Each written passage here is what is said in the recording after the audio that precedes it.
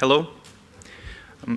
Yes, I will tell about STACKLEAK security feature and its long and complicated way to the Linux kernel mainline. My name is Alexander Popov. I'm the Linux kernel developer and security researcher at Positive Technologies. The plan of the talk: first, I will give the overview of STACKLEAK security feature, then describe my role, give the technical details, how does it work, and finally describe this way to the mainline, the timeline, current state, and interactions with the Linux and subsystem maintainers. STACKLEAK is an awesome security feature initially made by PAX team. It comes as PAX memory STACKLEAK in Grsecurity PAX patch, but unfortunately this patch is not public anymore. The last public version which we have is for kernel 4.9 from April 2017. And I took the goal to introduce STACKLEAK into the Linux kernel mainline. And I want to thank my employer, Positive Technologies. It allows me to spend part of my working time on it. And of course, thank my family because I spent a lot of my free time on it. What did I do? First, I had to extract STACKLEAK from the Grsecurity PAX patch, which is really big, more than 200,000 lines in it. And I carefully learned it bit by bit and went the usual loop: send to Linux kernel mailing list, get feedback, improve, repeat. And I'm doing that for more than a year. I've sent 15 versions of the patch series. And it's still in progress. Now about STACKLEAK security features. What does it provide? First of all, I want to show you this map describing the Linux kernel security area. The only thing you should see on this slide is that you don't see anything, because the area is very complex. There are a lot of different kinds of vulnerabilities, exploit techniques, and Linux kernel security features which mitigate them, and there are a lot of interconnections. So if you want the details, you can look. I give the link to the repository. And that is the part of this map about STACKLEAK. So STACKLEAK is out-of-tree defense, which is going to the mainline. It is inspired by PAX memory STACKLEAK, and it interacts with three kinds of kernel vulnerabilities. It is stack depth overflow, uninitialized variables attacks, and information exposure. These arrows on the diagram doesn't mean that STACKLEAK mitigates those kinds of bugs. It means that there is some interconnection, and I will describe it soon. The security feature number 1, STACKLEAK erases the kernel stack at the end of the system call. And that reduces the information which can be leaked by kernel stack leak bugs. How does it look? How such bug looks? We have user space and kernel space and two system calls on this diagram. During the first system call, we have some security-sensitive data placed at the kernel thread stack. And the second system call has a bug. We have copied to user with some data not initialized. So this data contains the values which were previously put at the kernel thread stack. And these values are copied to the user space, and the attacker now can analyze them. And what does STACKLEAK do against that? At the end of the system call, we have STACKLEAK erase function, which is called, and it erases the used part of the kernel stack. It writes -beef to the kernel thread stack and overrides the security sensitive data. And later, the system call number 2, it still has the bug, but the only thing which is copied to the user space is this -beef. So security sensitive data is not copied anymore. And we have a nice implication from that. STACKLEAK blocks some uninitialized kernel stack variable attacks. There are nice examples, and I really like the write-up by Case Cook, which describes how to exploit such kind of flaw. This diagram shows it. We have now 3 system calls. On the first system call, the attacker prepares the payload in the user space, this target address, and it is copy from user, it is copied to the kernel thread stack. The second system call has a bug in it. The payload number 2 is copied to the address which is not initialized. So it turns into so-called arbitrary write primitive. And the attacker controls the target address with the first system call, and now the payload number 2, which is prepared by the attacker, is copied to the kernel space. And the third system call can be used to trigger the payload and elevate the privileges. So it is a local privilege escalation exploit. And what does this STACKLEAK do to mitigate that? At the end of the first system call, when the payload number 1 was copied to the kernel space, it is overwritten by -beef in STACKLEAK erase function. And then later, the arbitrary write primitive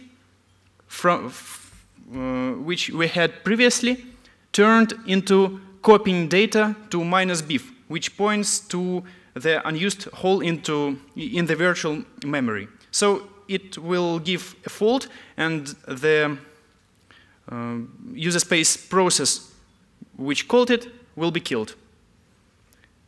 So the uninitialized stack variable attack is mitigated with that. And there is an important limitation. STACKLEAK doesn't mitigate such attacks which happen during one single system call, because the STACKLEAK erase function is called at the end of the system call. If the attack is performed before, we can do nothing about that. Now the third security feature. STACKLEAK blocks stack clash attack. It is one kind of stack depth overflow. And if we want the mainline kernel to be defended against stack depth overflow, all kinds which we know right now, we need 3 config options altogether. It is config thread info in task, which moves the thread info out of the bottom of the kernel thread stack. Second, we need vmap stack function config option, which adds guard pages around our stack. And finally, we need STACKLEAK, which blocks stack clash attack. How does it work? The idea of stack clash attack is quite old. It was published for the first time at 2005, and then later it was revisited by Qualys research team in 2017. It uses variable length arrays, which were already covered by Case today, and the memory for variable length array is allocated on the stack with alloca. And if the attacker controls the size of the array, he can make the kernel allocate a lot of memory, and the end of the allocation will jump over the guard page And the attacker now can override the neighbor memory, which is next to the kernel thread stack. It can be another process stack or some heap object. So it can be used for privilege elevation again.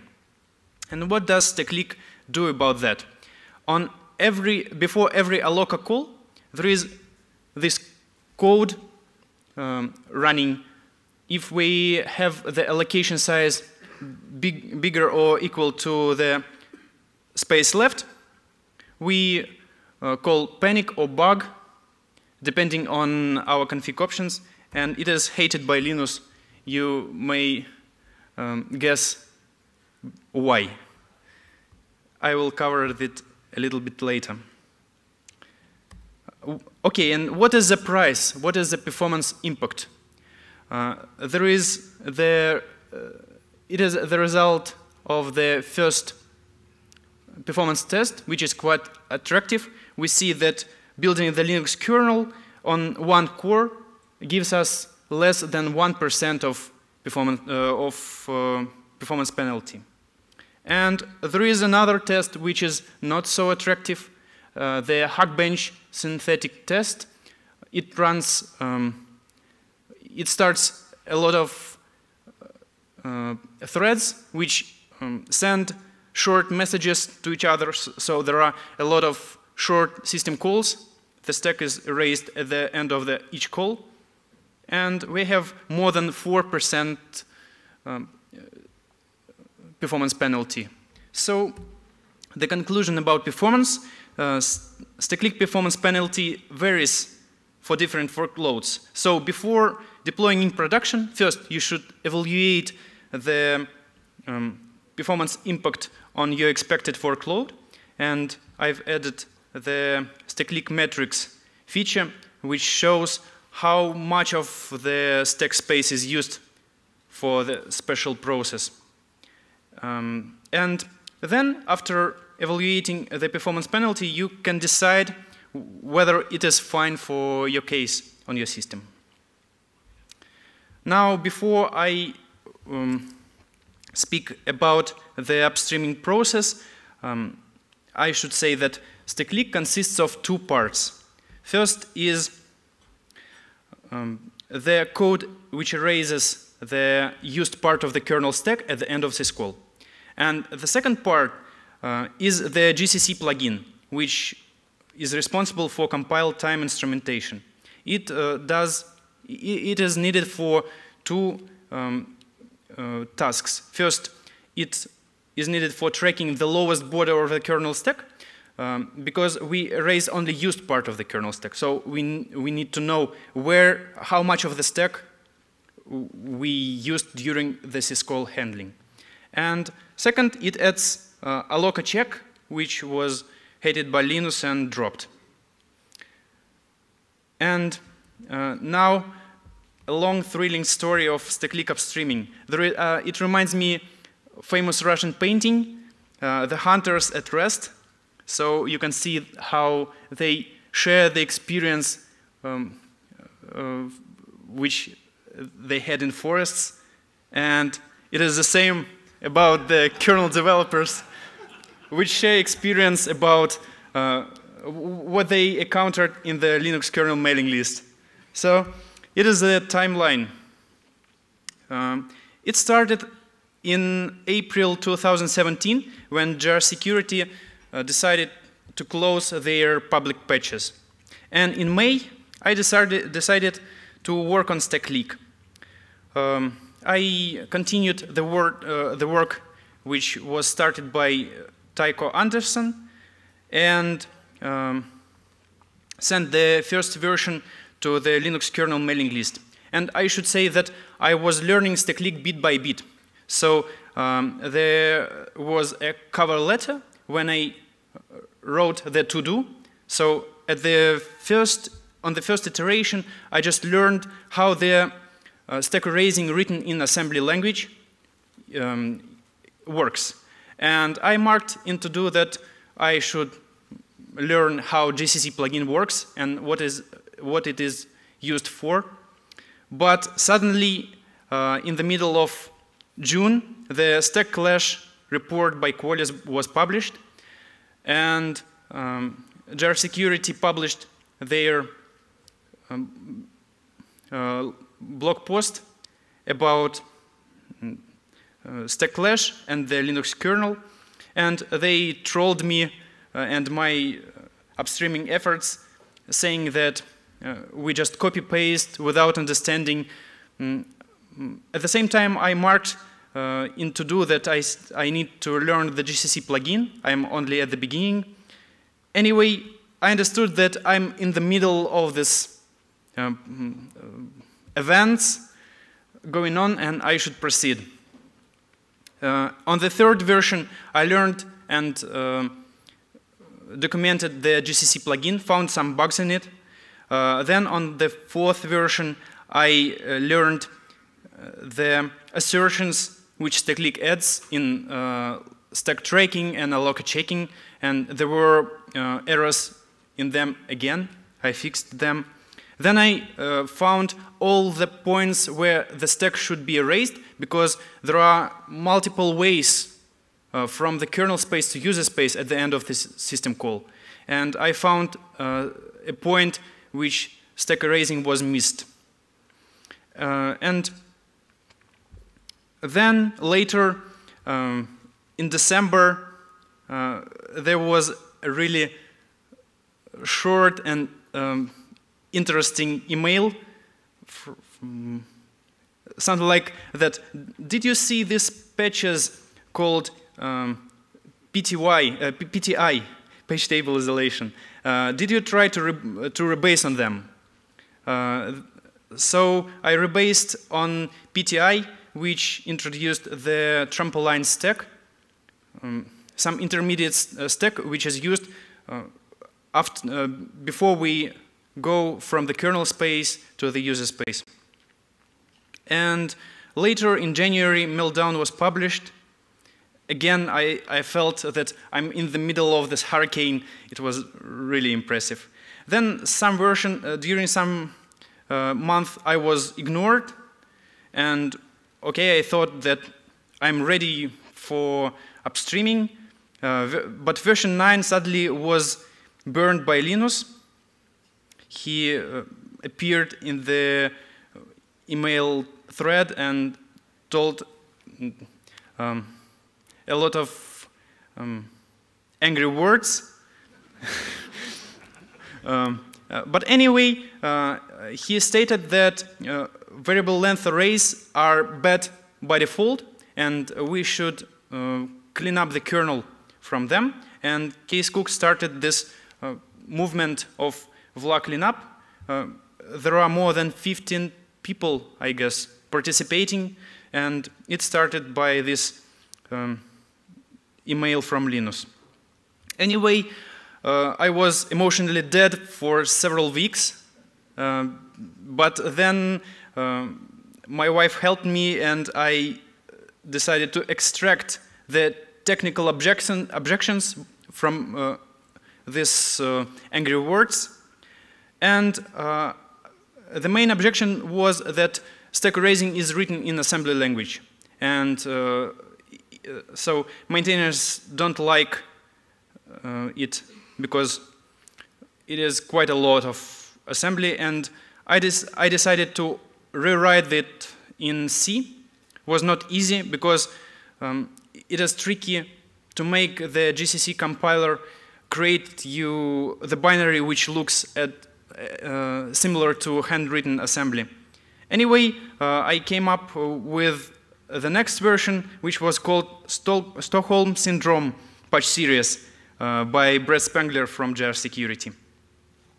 There were more versions, and at version 14, I thought again that I'm really ready for mainline, but the pull request for 4.19 was burned by Linus at the second time because of this bug in alloca checking and stack erasing. Again, extracted the objections, came up with the next version which avoids it. and it was called version 15 Sisyphus edition. Quite funny again. Let's see what will happen. It is not taken. It is the pull request is not merged for this release. And now, what are the changes from the original version? How my patch series differs from the original Grsecurity patch? First of all, there are bugs fixed in original STACKLEAK GCC plugin. The assertion in stack tracking and alloca checks were wrong, and I have fixed them.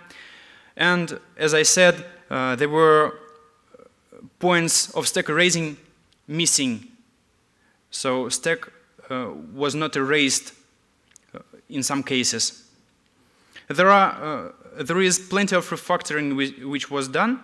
I extracted the common part for easy porting to new platforms, and it includes rewriting the stack erasing in C, which was tricky. But it allowed easy porting to ARM64, which is done by Laura Abbott, thanks to her. I got rid of hard-coded magic numbers, documented the code, so I prepared the patch series for the mainline, because the initial version is far from the usual requirements, and it is the same about the code style. And what is new functionality which was introduced? This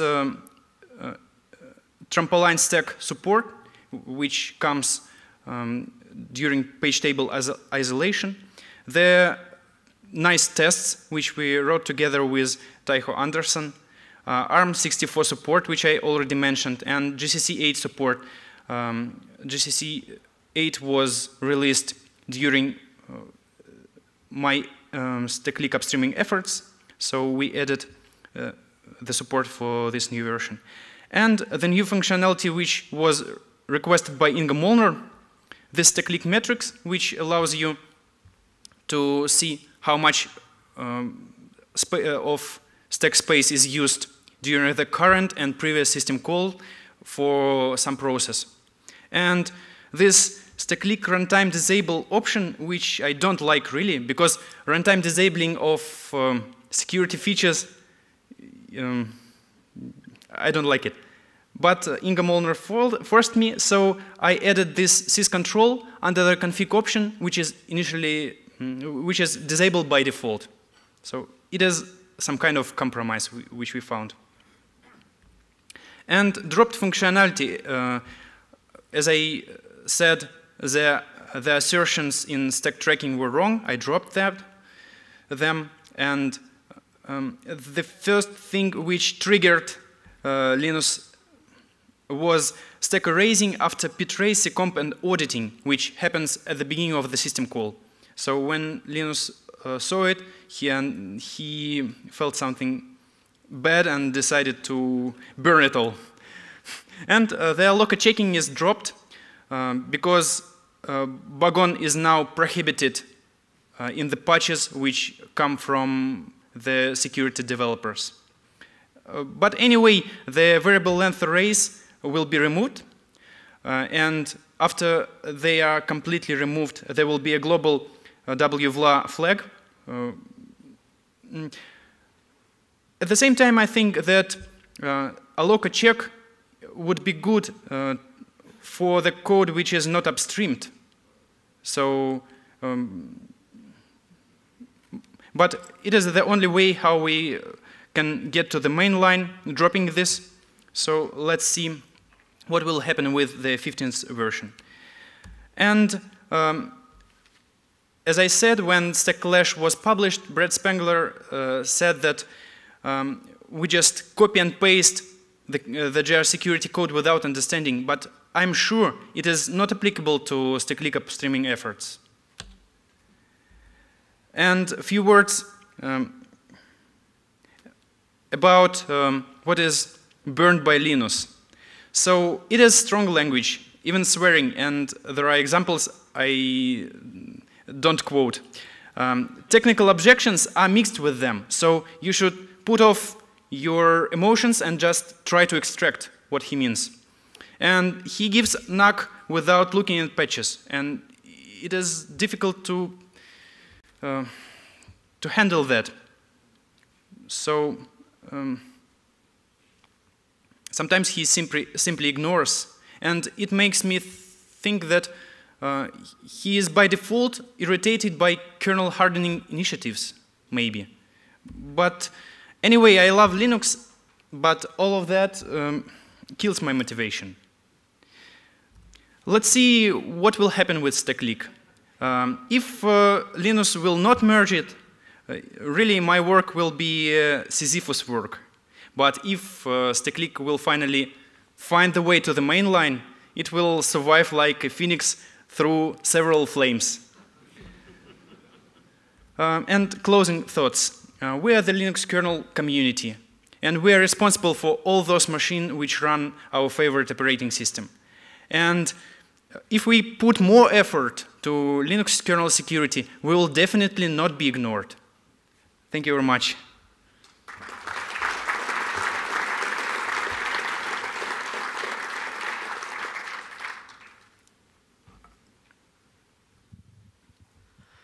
So I wanted to ask about writing stack erasing in C. So more or less, how is it done? Because C doesn't give you direct access to registers like stack pointers. So how do you do stack erasing without accessing the registers, or how do you access directly registers through C? First of all, there is a helper, current top of stack in the Linux kernels, so it is not a problem.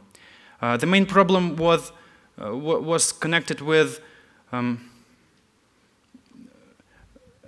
local variables which reside on which should reside in registers, but not on the stack, because we are erasing the stack.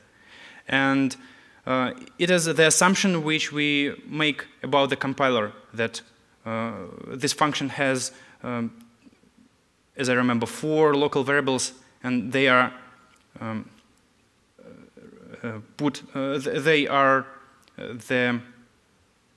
reside in registers.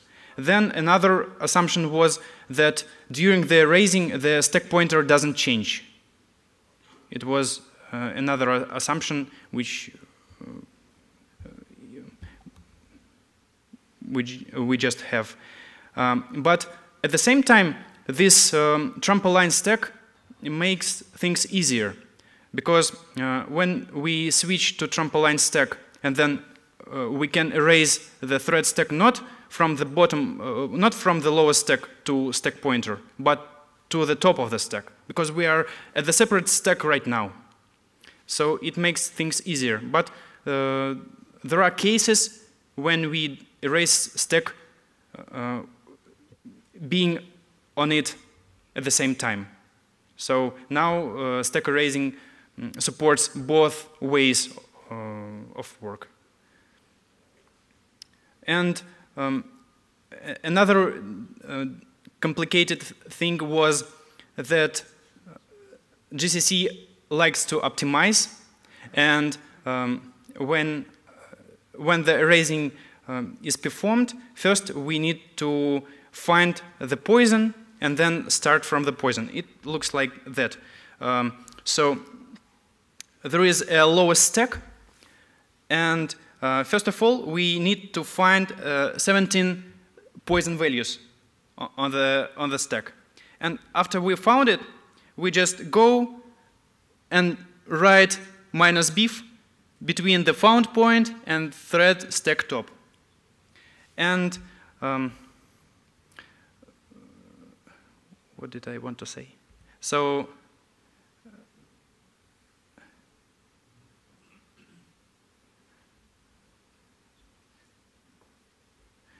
yes, and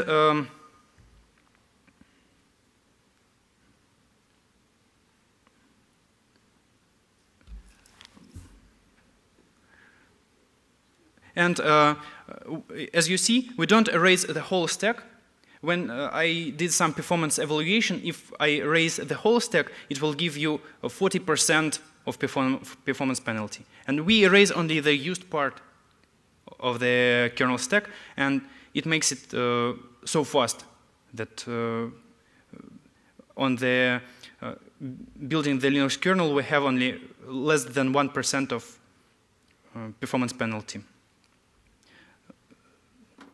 So, and I want to say that the GCC wants to optimize this searching, and when we come to the thread stack bottom on the first erasing, it touched the guard page below the stack because the optimization loop was so that it read the next value below the stack bottom and crashed the kernel. So I had to play with GCC to avoid this optimization and make the binary similar to initial assembly language version. Thanks for the question. Yes? So some of us would actually like the bug-on version of the patch. Maybe we can have a discussion afterwards about how to convince Linus that some of us want that feature. I think first we should convince him to have STACKLEAK even without bug-on. So if we have it in the mainline, then we can discuss further work. There are several ideas what can be done further. So there is there are more points where we can erase the kernel stack. But I think we can go with small steps, and first we should have this success story of getting this security feature in the mainline, and then go to further goals. We might need to introduce a security bug-on version, see if, because bug-on's banned.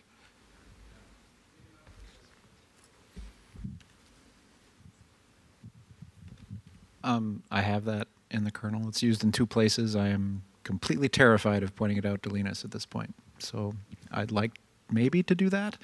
In the meantime, people can set a panic on warn as the workaround. And that's not the first time that somebody's changed the name of something to get it up to Linus. I can't remember any of the others, I don't ask. Okay, any more questions?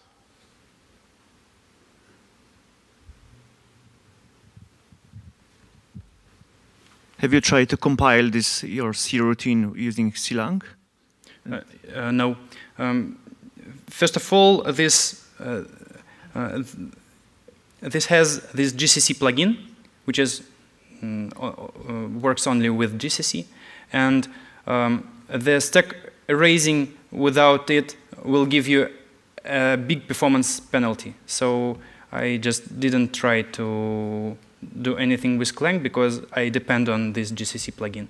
But there is a plugin infrastructure in Clang as well, so if it will work for GCC version, we can do the same with Clang.